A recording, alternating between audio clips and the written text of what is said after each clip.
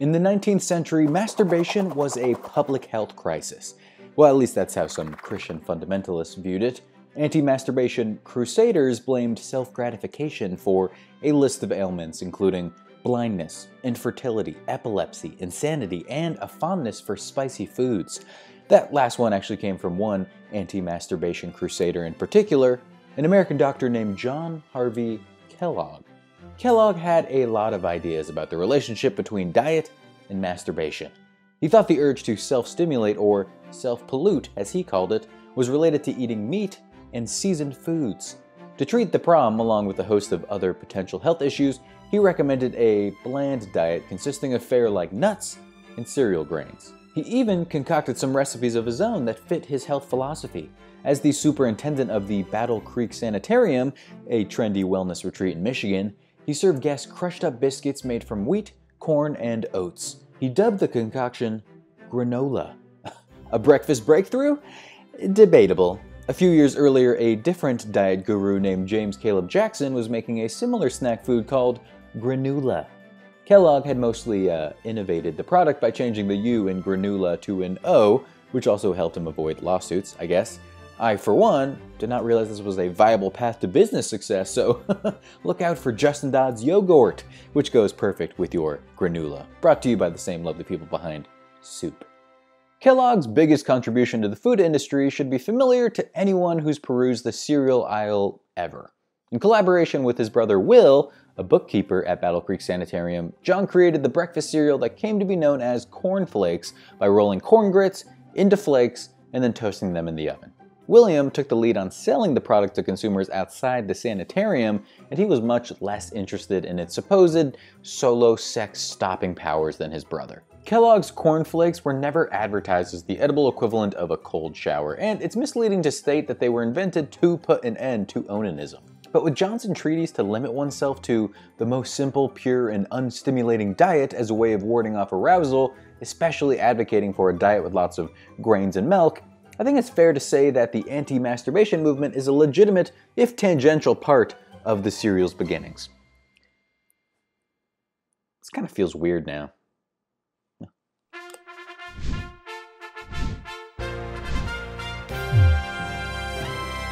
Hi, I'm Justin Dodd. Welcome to Food History. From health trends to the evolution of marketing, we can learn a lot about American culture from the history of breakfast cereal. But before we dig our spoons in, let's get our terminology straight. Merriam-Webster defines cereal as starchy edible grains in the plants that produce them, such as wheat, oat, and barley. For more on cereal grains and what we make with them, check out our episode on beer or our deep dive into the most influential foods in human history. Cereal is also a general term for processed food made from cereal grains. Hot cereals like grits and oatmeal have been around for centuries, but for this episode we're talking about ready-to-eat cold cereal. You know, the kind you eat with milk while avoiding eye contact with the mascot on the box. Cereal is heavily promoted today with an advertising to sales ratio 4 to 6 times higher than most other food categories. That pattern can be traced back to cereal's early history. In the late 19th century, the Battle Creek Sanitarium served a guest named Charles W. Post, who quickly took note of the Kellogg's successful operation. Post was a salesman, and he saw potential for the products being served at the sanitarium to take over the breakfast table. In 1897, he developed Grape-Nuts, a crumbled biscuit cereal that, much to the delight of observational comedians, contains neither grapes nor nuts. What's the deal with self-pollution?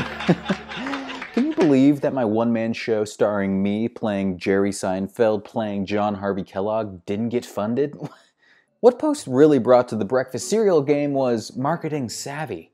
Prior to the 20th century, advertising was often associated with snake oil that had a seedy reputation. This did not deter the salesman though. Post printed pamphlets claiming that grape nuts could cure appendicitis, and even that just 8 teaspoons of the stuff gave enough strength to cycle 50 miles.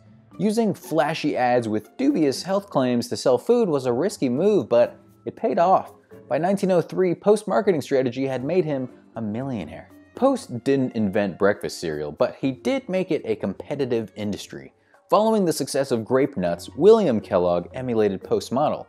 He ignored his brother's resistance to advertising and launched a campaign encouraging people, wink at the grocer and see what you get. This sounds less like a marketing campaign and more like creepy advice on flirting with grocers, but it apparently worked. To sell cornflakes, I mean. I don't have any data on hookups in the cereal aisle. Kellogg sold 1 million boxes within a year. The success of Grape-Nuts and Kellogg's cornflakes drew more entrepreneurs to Battle Creek. By 1911, there were 108 brands of cornflakes, with 60 of them coming right from Battle Creek. With so many cereals competing for customers, brands needed a way to stand out. That's where Mascots came in. One of the first cereals to use a cartoon character to move merchandise was a wheat-based cereal called Force. Its mascot, the dapper top hat-wearing Sonny Jim, was a hit in magazine and newspaper advertisements. His popularity helped make Mascots standard on cereal boxes. Not every mascot was as well received as Sonny Jim. After hitting the jackpot with Grape-Nuts, Charles Post introduced his own cornflakes to the market called Elijah's Manna. The packaging showed the prophet Elijah receiving food from a raven, a design choice that did not sit well with some Christians. Britain went so far as to ban all imports of the item. Post tried defending himself, saying, "Perhaps no one should eat angel food cake, enjoy Adam's ale, live in St. Paul, nor work for Bethlehem steel. One should have his Adam's apple removed and never again name a child for the good people of the Bible."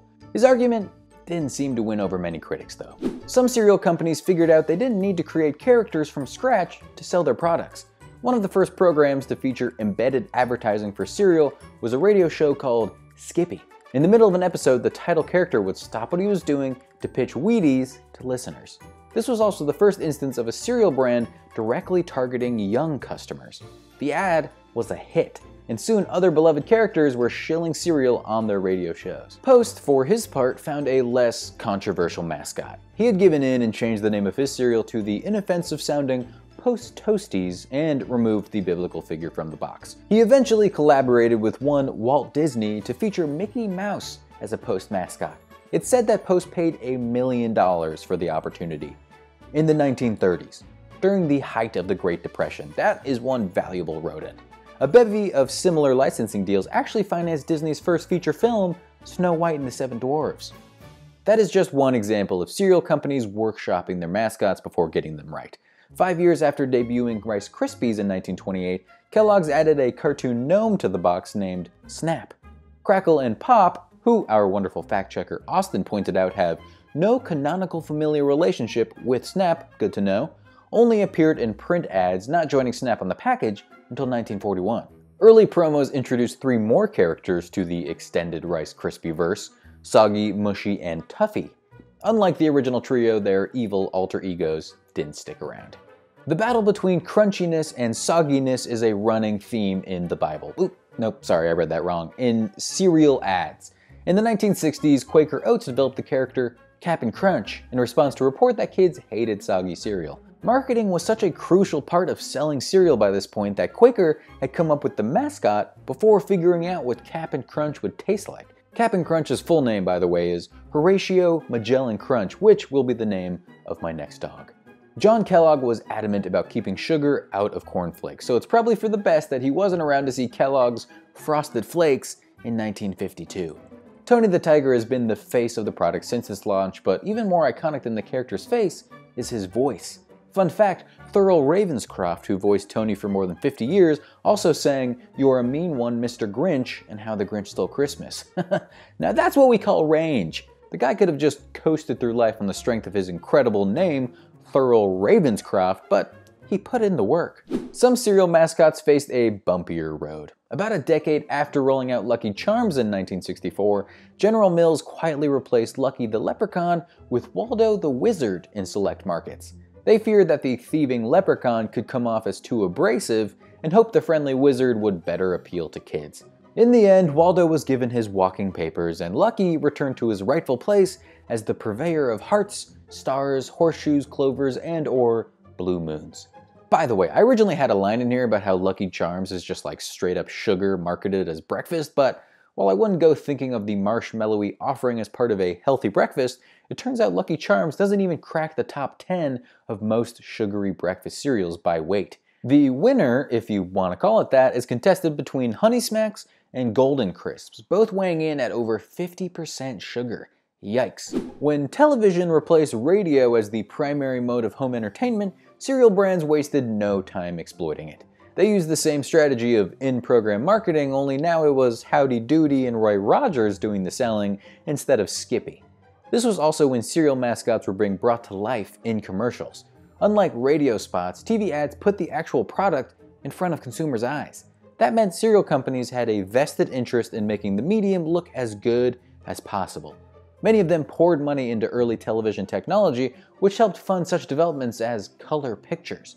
From then on, brands with colorful mascots and colorful cereal had an advantage on the silver or multicolored screen.